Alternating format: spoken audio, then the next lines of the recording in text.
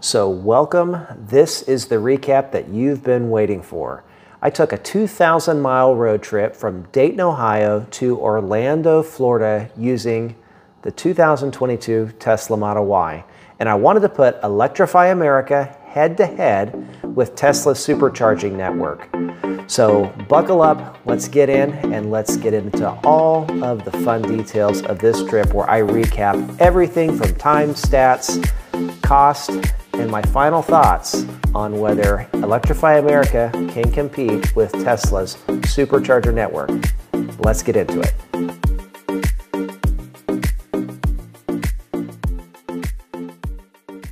I did this trip to give you a little bit of insight into what it's like living with an electric vehicle. If you like this content, you found it entertaining, if you do me a favor, hit the like button for the almighty YouTube algorithm and consider subscribing. Thanks so much. Let's get into the full trip. In case you missed it, I took a 2,000-mile road trip using my 2022 Tesla Model Y Performance round trip from Dayton, Ohio to Orlando, Florida over the Thanksgiving holiday.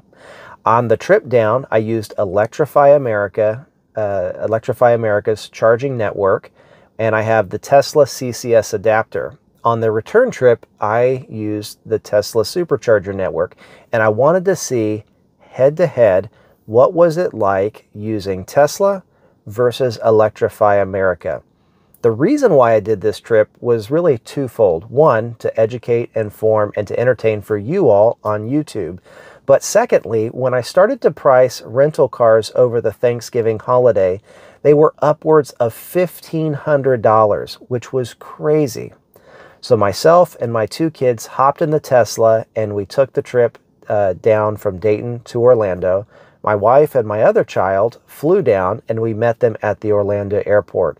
So let's get into it. Let's recap the whole trip so that way you can get insight into what Electrify America is like and what Tesla is like and what an overall EV road trip is like, what it's like living with one.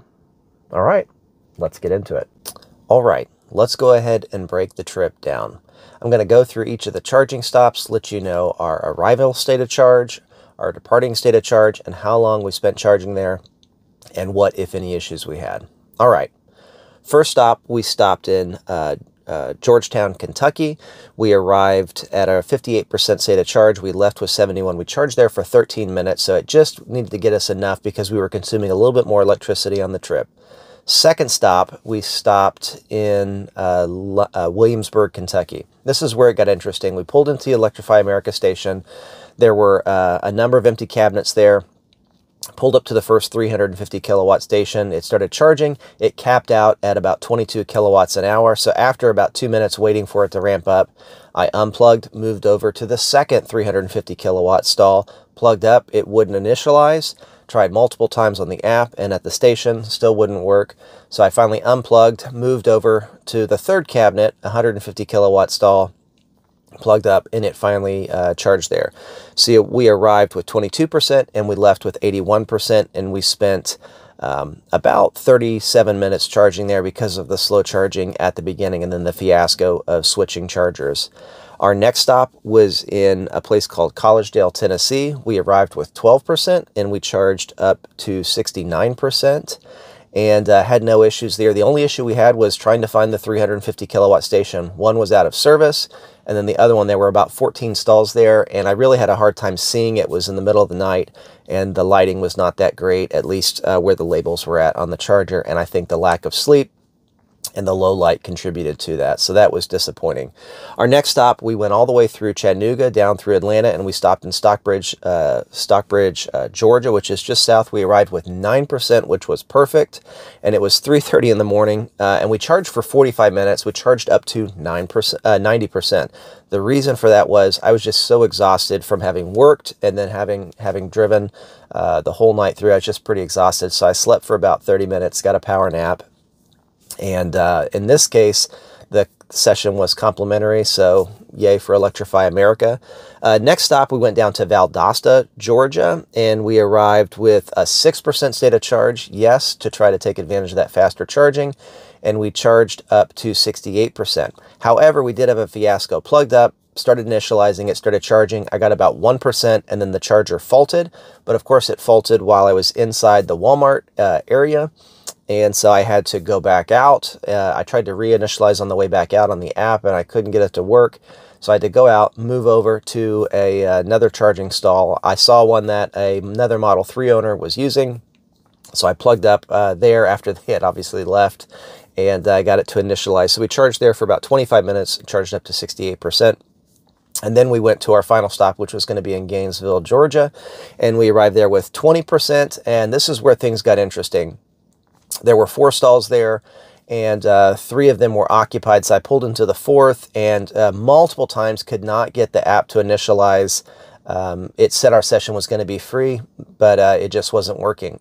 While I was there messing around with the app, 3 other cars pulled up around the same time. So at the time charging, there was an ID4, a Hyundai Ioniq 5, and a Mustang Mach-E. I talked to the Mustang Mach-E owner, and he said he had been there for 45 minutes. His charge rate was really slow. And on top of that, he said he had to get on the phone with Electrify America to get it to work. The other thing that I found interesting, 2 of the 3 folks who were there at the charger there in Gainesville were getting their complimentary sessions. So some manufacturers give out free charging. So here, folks could have charged at home. Instead, they drove down to the charger to save a couple of dollars. And in doing so, they clogged up the charger for those individuals who were driving. So tried multiple times, could not get Electrify America to work. At this point, we were getting close to having to pick up my wife at the Orlando airport, and so we had to charge. So I drove a quarter of a mile down the road to the Tesla supercharger and charged up there. So that is one where just Electrify America completely failed and didn't work.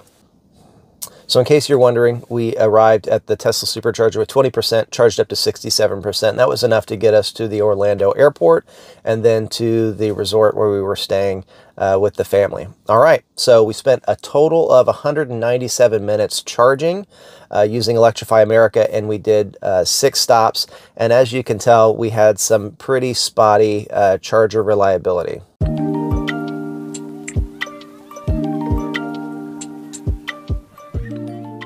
So at this point in our vacation, we spent the week going to the theme parks, enjoying all of the fun festivities at Disney, Animal Kingdom, Hollywood Studios, and we really had a good time with the family, enjoying Thanksgiving and enjoying the parks. During the trip there, we had to charge up a couple of times.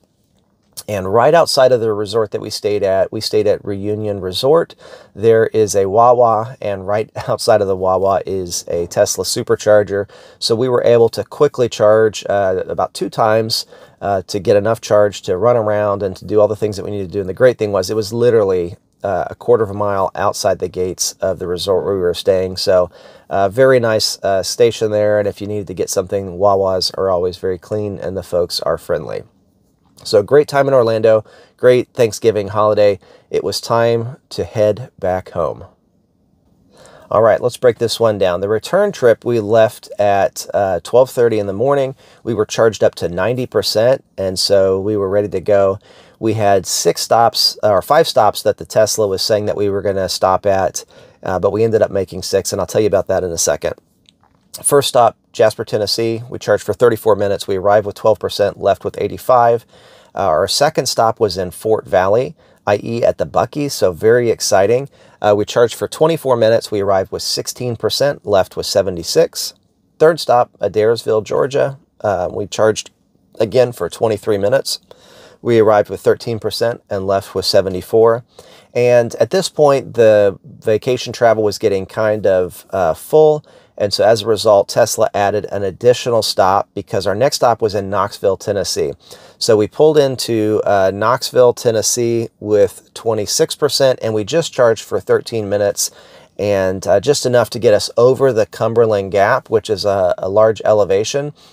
And we left with 61%. So we went to London, Kentucky, which was our next stop. They've added 8 brand new 250 kilowatt stalls. They're actually pull-through stalls, which is really nice. So if you're pulling a trailer with either your Tesla or your soon-to-be Cybertruck, it'll be very easy to get through there, and really nice to have those finally done. So we charged for 15 minutes. We arrived with 21, left with 63.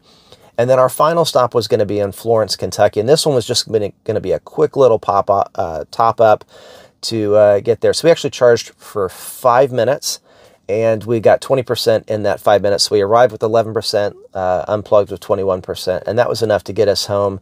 And we arrived home with about 9% state of charge. So didn't want to spend any more on the expensive supercharging. So on the return trip, 6 stops, we stopped for 114 minutes and using the Tesla supercharger network, and we had 0 issues. So it worked the entire time. And I'll put the stats up here on the screen for you to take a look at.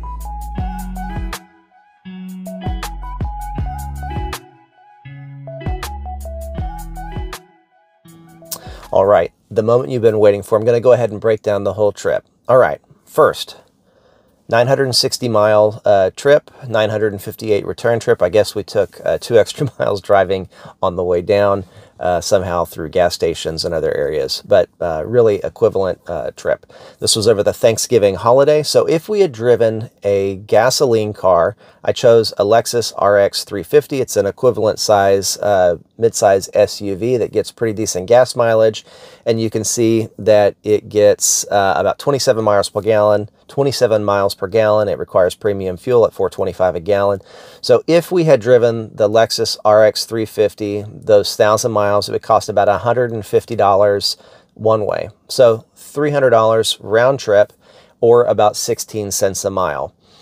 In terms of the total trip time that a gas car would take, according to Google, 850 minutes. And then I added into that 850 minutes, 85 minutes of stopping to stretch legs. So when we travel, we stop about every 2 hours and stretch our legs, use the restroom, whether or not we need to fuel. So I built the fueling stops into those 10-minute stops along the way. So 850 minutes one way to drive from Dayton, Ohio, down to Orlando, Florida, and Orlando back to Dayton. So there you can see on the screen the overall breakdown in cost, $150 each way, or $300 round trip. All right, let's go ahead and break down Electrify America versus Tesla, and let's actually see how they did head-to-head. All right, both trips, 6 stops each way.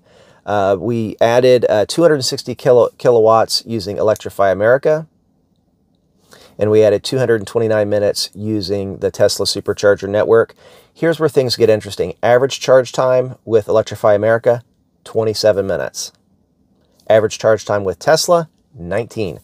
So it was almost 8 minutes quicker per stop, and that adds up. So total charge time, 198 minutes, as I said before, versus 114. That's over 1 hour dip more to charge on Electrify America.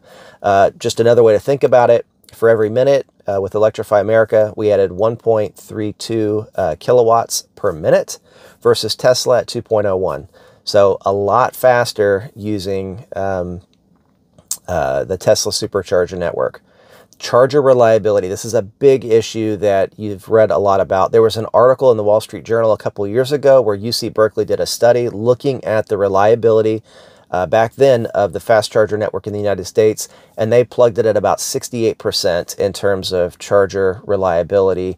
And my experience was no different. Electrify America, it was a 60% charger reliability, meaning I would plug up and it would either work correctly or not work. And so 60% is just completely unacceptable. And if you are relying solely on Electrify America to travel, which that's really the only major network that has multiple stops along the way, that's just, you can't do that. And as you saw in Gainesville, we just couldn't charge. The chargers were all full. So 60% Electrify America versus 100% with Tesla. So just really big. And the comparison is just not even close. All right. So lastly, let's break down. If we had driven a gas car, $150 or 16 cents a mile to drive one way. Driving down using Electrify America, $37.50. I did have a complimentary session that was around $15, so call it $50. But in terms of the actual trip time, trip cost, $37 to drive down using Electrify America, and or 4 cents a mile. So pretty good. Using Tesla on the return trip, it was right at $103 or 11 cents a mile. So again, still cheaper than the $150, But Electrify America, significantly cheaper in terms of cost compared to the Tesla supercharger network. But with that cost savings, you give up reliability, or with Tesla, you're buying that reliability. And the great thing is, if you're using the Tesla supercharger network, you can, or if you're using Electrify America using a Tesla, you can use the Tesla network if for some reason EA doesn't work. But most folks don't have that luxury. All right, and final, the trip breakdown in terms of time and minutes. So both trips were really didn't have any additional headaches in terms of travel times. And in one case we did, and I actually pulled that out, and just to kind of keep things apples to apples. So I kind of kept the times comparison. So again, if we had driven a gas car, it would have taken 850 minutes one way. Using Electrify America, 1,140 minutes. So that's quite a bit of time. That's start to finish, incorporating all of the charging stops that took place. On the return trip, again, it would have taken 850 minutes using a gas car versus 1,022. So it took 2 hours more to use the Electrify America charging station versus Tesla. But again, it was still, it's still quite a bit more, it's still almost 2 hours more to use an electric car versus an equivalent gas car. So there you have it. Here's all the stats. I'll put those on the screen. You can take a look at that.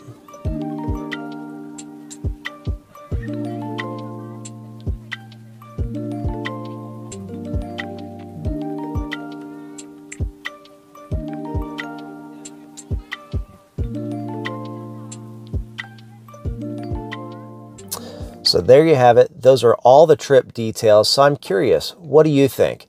Gas car, electric car, Electrify America, Tesla? What's your experience? What would you do on a road trip? Would you use Tesla or Electrify America, or would you just drive your gas car? So anyways, let me know in the comments below what you think. So here are my final thoughts. So will I do a Tesla or an electric vehicle road trip again? Absolutely. I really enjoy it. It's a lot of fun. The cost savings makes it fun, but more importantly, the technology in the Tesla car makes it so simple. The navigate on autopilot makes it really simple. The lane keep, the adaptive cruise, it really makes it simple. We drove the 1,000 miles, and 99.9% of the time the autopilot was on, and we had zero issues. It didn't disengage, it didn't lose lane lines. It really drove really well. So compare that to our gas car. So we have a Toyota Sienna minivan. It's a great car to drive. It's quiet, it's reliable, and it gets pretty good gas mileage.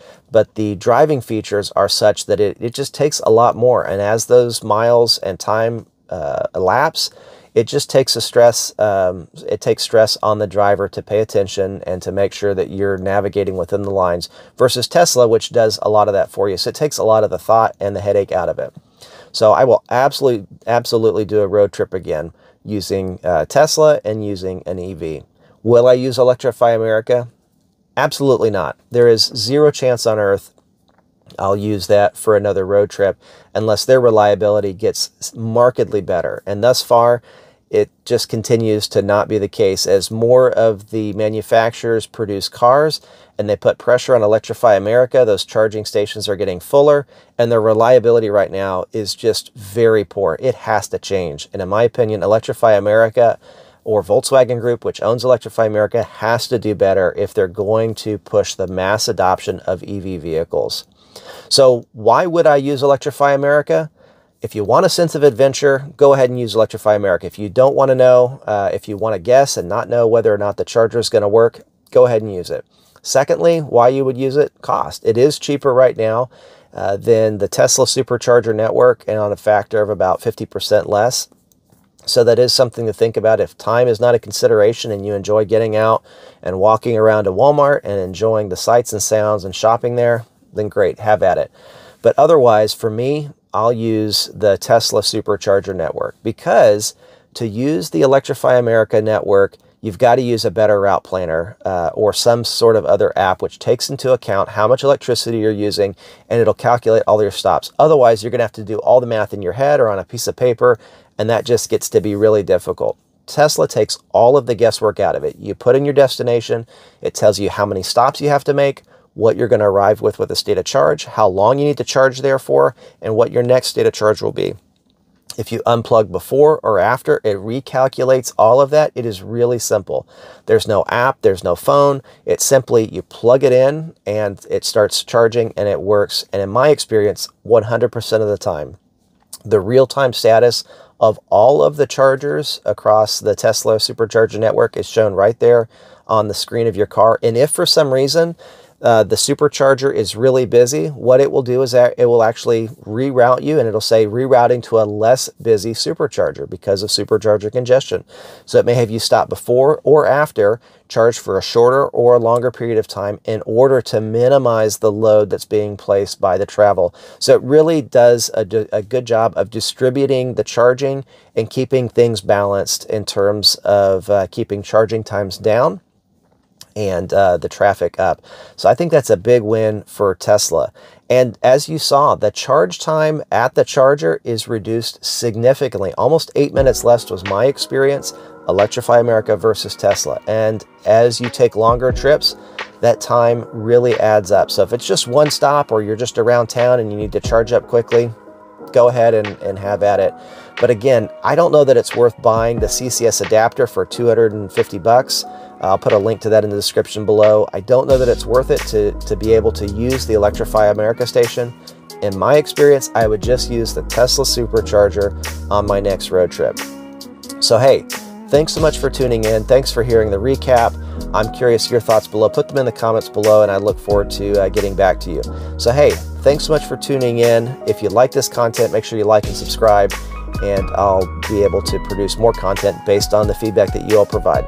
It's your life, make it a good one, and I can't wait to see you on the road out there. Bye.